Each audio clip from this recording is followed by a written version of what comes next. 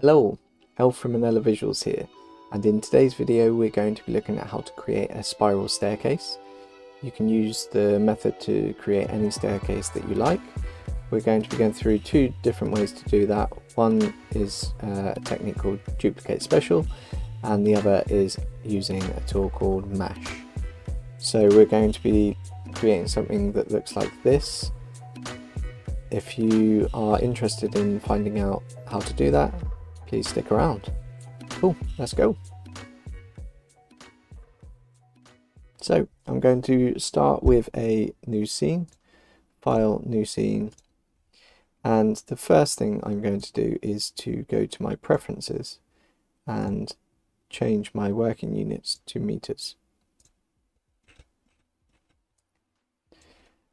I'm going to create a center column using a cylinder, and I'm going to give it a height of something like 3 meters, and then I'm going to change the radius to 10 centimeters. And what I want to do with this is actually move it up to the ground here.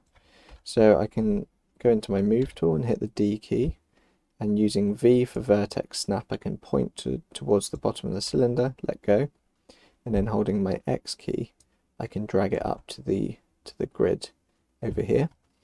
If you're using the latest version of Maya, you can actually now change the height baseline. So if you decrease that, you will see that that is now on the floor there. So with that on the floor, we just want to freeze the transformations here to make sure that's its home. And then if you have any history, you might as well just delete that by hitting Alt, Shift and D on your keyboard. Cool, so that's the first part. Second part is that we need something to instance around our column. So I'm going to create our first step, and I'm just going to eyeball this.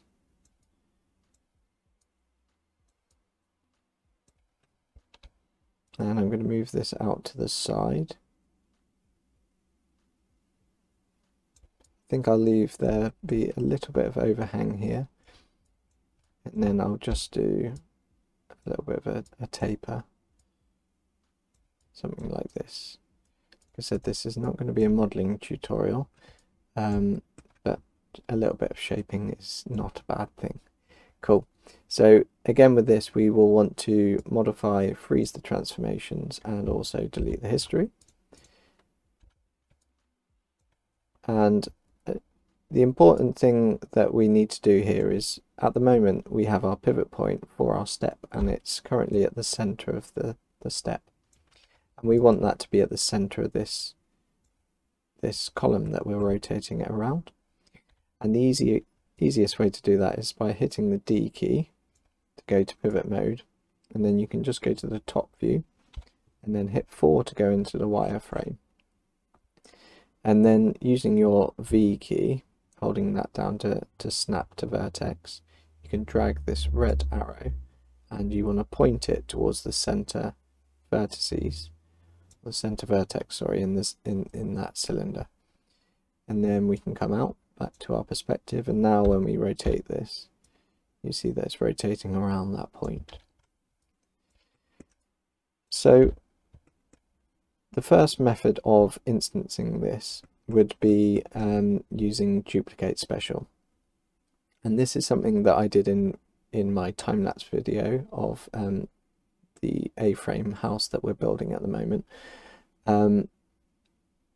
You can see that I used the DUPLCATE Special method to do that, and the way that I did it is that I select the first step, and then what you want to do is hold Shift and duplicate that object, and we're going to get it to a position where we are happy.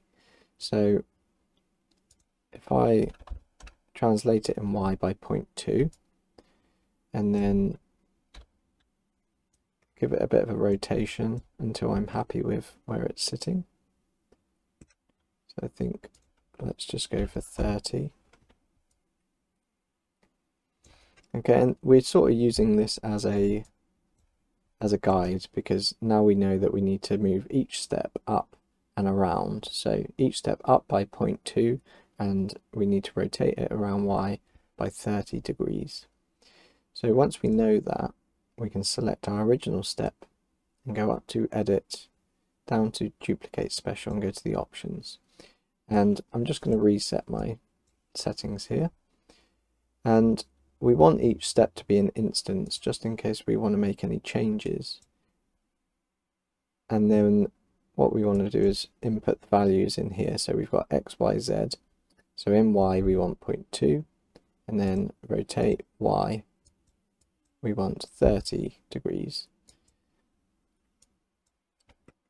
Number of copies. So if we wanted this to do a full sort of 360 degrees, we would need to divide 360 by 30, which gives us 12, if my maths is correct. So we're going to say number of copies 11, because we've got the first one plus 11, and that's 12. So once we've done that, we can hit apply, and now you can see that you've got a full rotation. And obviously you can come in, and if you need to come back and change this number, you can come in, just Control Z that, undo it, and then come in and change this number and reapply. So let's just leave that where it is and delete the second cube in there, because we don't need that. Because it's because we selected it to be an instance, what that means is actually if we go into vertex mode now, you'll see that when I highlight the original vertices for this cube, it then highlights all of the others, and when I make a change, it makes a change and updates all of the others too. So that's really cool. You know, that's a really nice way to be able to affect all of your instances in the same chain. And that is one way of doing it, but what I'm proposing is that you might want to use Mesh to do these sorts of jobs, and the reason for that is because we just have a bit more control. We are able to do a few more things and direct it a bit more thoroughly. So in order to get this working in Mesh, because we've already got our pivot set correctly, all we need to do is go up to Mesh, and if you can't see Mesh up here, you just need to make sure that it's enabled in your plugin manager. So if you type Mesh, you should have this plugin enabled, and once you do, under your animation menu set, you should see Mesh up here. And if we go to the options box, what we're going to do is we're going to choose this linear type, and it's going to be an instance, and we're going to hit apply.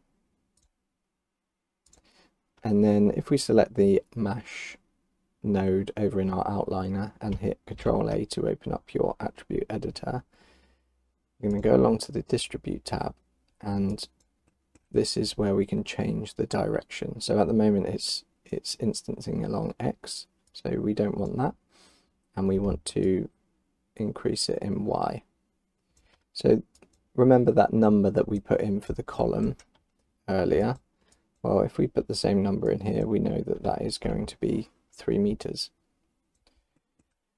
And to get this spinning around like we had before with the duplicate special, if we just increase this rotate Y value, you can see that you've now got your spiral staircase. But the great thing about this is that we can now increase this number for more steps, or take the number away for less steps, and it makes it really nice and easy to add and take things away as you need to, and also increase or decrease distance, etc. So I think this is a really nice way to be able to do things like staircases. But it's not just, you don't just have to limit it to the steps. Let's actually go and create the railings. So let's create cylinder, and I'm just again eyeballing this a bit. If I was doing this for real, I would be inputting dimensions, but just for the sort of speed of the tutorial. Okay, so this is going to be my railing, and as I was saying, everything that we do in MASH needs to be based around this world center point, and obviously we want this railing to be pivoting around that point. So we're going to just do what we did earlier when we go to the top view, and we're going to hit D to go into pivot mode, and then we are going to vertex snap with V and point at the middle of this cylinder. Go back to perspective mode, and let's freeze the transformations, delete the history, just make sure I'm in object mode. Oh, let's help if I click the right keys. Okay, so now this should be rotating around our center column, and we're not going to use the same mesh network for this. We'll actually add another one. It's exact the same principles apply. Take out the distance X, put your number in here for 3 meters, and then if we use rotate Y, put that to 360.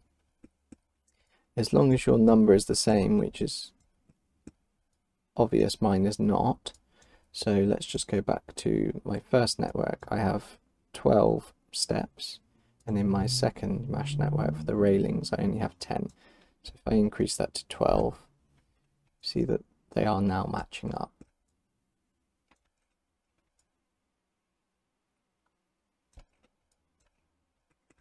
Cool.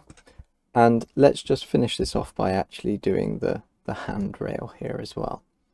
So in order to do that, what we can utilize is the top center vertices from these cylinders, but we can't actually select these because at the moment they're just instances.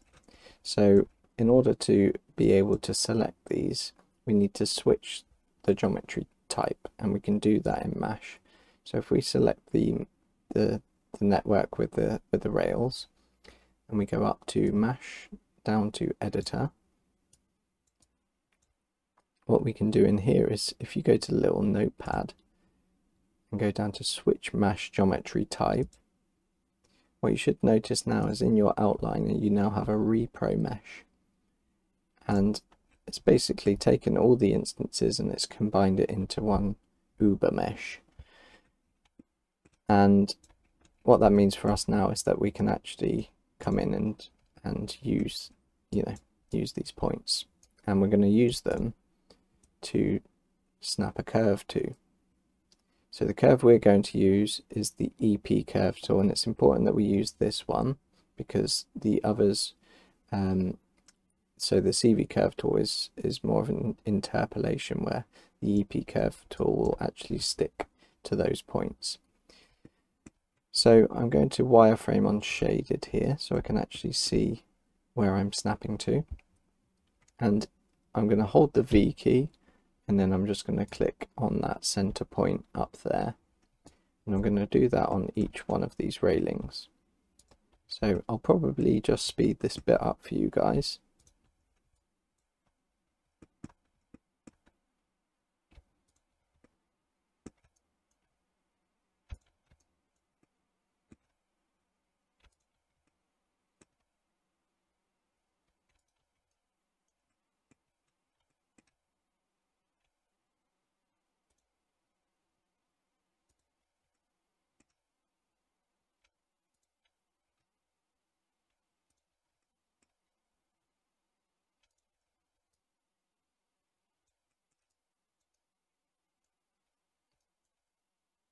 Cool.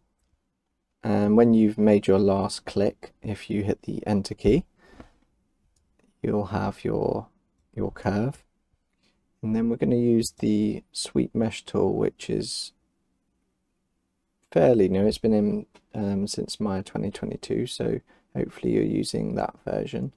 If you're using an earlier version, then you could extrude a set of edges along this curve, but because we now have this sweep mesh tool, it's a really handy way for us to do it, though this obviously does not look like what we want it to. So but that's fine, it's a starting point.